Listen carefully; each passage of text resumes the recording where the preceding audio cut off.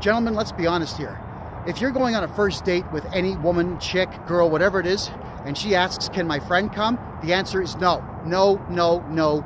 We work alone, gentlemen. And the reason being is that her influence is going to be over her friend, and her friend, because she's the one who's jealous that she doesn't have the date, her influence is going to be even greater on your date. It's going to be you versus two, and the odds are really good they'll spend time talking to each other and not to you. Also, on top of that, why would you want to pay for a third person? How dare any woman out there ask you to pay for their friend? If you don't say no, right there on the first date, she's going to piss you off for the rest of your life, always asking if someone can join. Mom, dad, friend, best friend, the whole volleyball team, grandma, grandpa, whoever it might be. And it's up to you as a man to tell her, I'll meet your parents and your friends when I'm ready, not 1 second before. Be men.